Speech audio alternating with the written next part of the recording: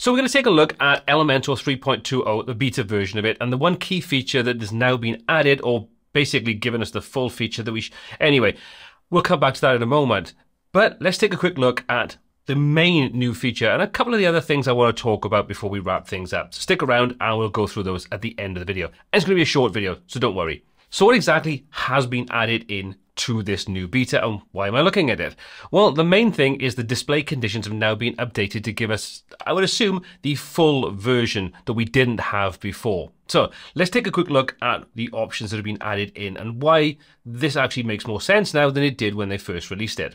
So we have the 3.2 beta 1 installed. It's important to note that because you may watch this a little later and it could be a later version and there may be some changes. So if things are not exactly the same, that's probably the reason why. Okay, so with that installed, what we're going to do is we're going to come over into one of my templates.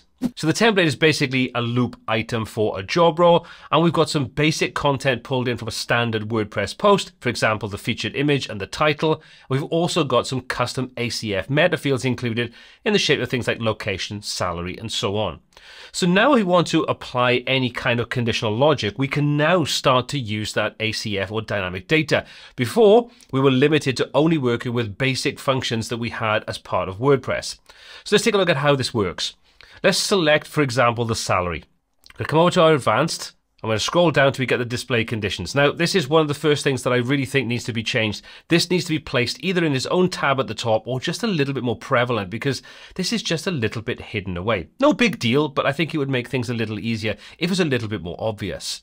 Okay, so let's open up the display conditions, and as you can see, it looks relatively similar to what we saw before. Let's add our first condition in, and now we can set this to dynamic data. So we can change this from the standard things like page titles and so on, and if we scroll through, we now start to have some more options in here. What we're looking for is the dynamic tags. So now we choose dynamic tags, you can see this opens up some different options. If we expand where it says title, this allows us to check the dynamic field we want to check against. So you've got some additional things inside here like the title of the archive itself, the featured image information like the title of the image, alt text, caption and so on, some author information. What we want though are the custom fields. And if we scroll underneath, you can see there's some additional custom field information to grab, but we want to grab the ones that we've actually created, these four. So we're going to say is salary. Then we can choose the operator, how it's going to compare. So you can see we can choose between a range of different options here. And we're going to set this to is not empty. We'll hit save and close and click publish. And now you can see we take a look at our card design where the marketing director currently has no salary showing. You can see nothing shows up and it hides all of the information there. Whereas the junior copywriter and so on, they have values inserted so they will show up correctly.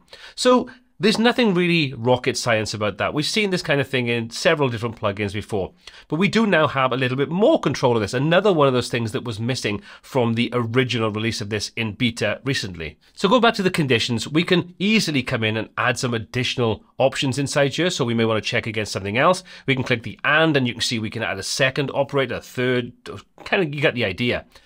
But what we didn't have before was the ability to change between and or, which is kind of standard operators you'd expect from any kind of conditional logic. Now we can add another condition group, and this then allows us to check something else. So again, we've got all the options inside here, so we could check for dates, categories, all those kinds of things, login status and so on. So we may say that people have to be logged in to be able to see this, and it has to have something there. So we could say that we want login status, and you could then set this to be is logged in or logged out, whichever you want. And again, you can add additional operators here as well. So this is, you could stack these on top of each other, so you have multiple ands, and then you could also have one or more or conditions included. So all those conditions would have to be met in the right way to be able to show or hide the content that you're actually applying this display condition to.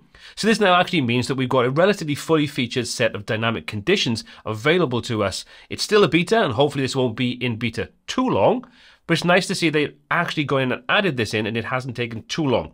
Personally, I still would prefer to have seen this right back at the beginning, just waited a couple of weeks and released the full thing. It just would have been a little bit more logical in my opinion, but it's here now.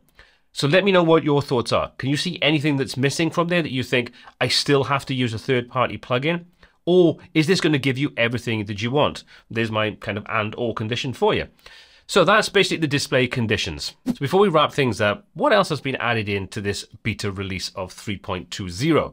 Well, we've got the Pro Display Condition Enhancements. As you can see, it's a Pro feature. We've also got performance and accessibility enhancements, and we've got and more.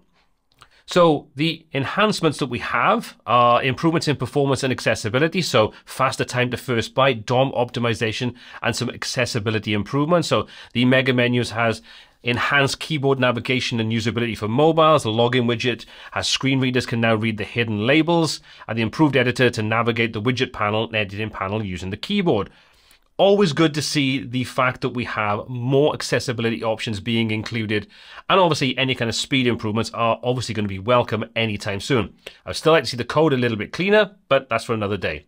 What else do we have? Some features and experimental updates. Now, default on new sites, grid containers, taxonomy filter widgets, and display conditions. So these are now active by default. They're not something you actively enable. You can disable them, but they will always be switched on by default. So just bear that in mind. You also got features merged. The global style guides, page transitions, and the scroll snap have all been merged. What exactly does that even mean? What it basically means is that you can't deactivate them. They are now features that are on no matter what. So again, bear that in mind. Now, on top of what I've covered and what we talked about, there's also a bunch of more improvements to both the free version and the pro version. Pretty much all of these are tweaks. I'm sure there's a couple of bug fixes and things included in here as well. Now, this is, in my opinion, about time we started having some of these things brought in. I'm glad to see that they brought in what I would consider pretty much the full functionality that we need in dynamic conditions and visibility conditions, so we now can use dynamic content. It's good to see that that's been brought in. Took a long time, but it is there, so thankfully we do have that. Now, there's still a lot more that needs to be added in to Elementor to make it competitive for more intermediate advanced websites, especially when you want to work with dynamic data. So hopefully we will start to see these things being pushed out over the next 12 months. If not, then I do fear the fact that Elementor for more advanced users may become a thing of the past in a lot of use cases. But as always, let me have your thoughts in the comment section down below, because I'd love to know your thoughts. Are you an Elementor user that is getting fed up with these not being here? Are you an Elementor user that's happy that these are here and you wouldn't want to change? Or have you already changed to an alternative product? Let me know in the comment section down below why, for whichever reason you have. As always, all applicable links are in the description. My name is Paul C. This is WPTuts, and until next time, take care.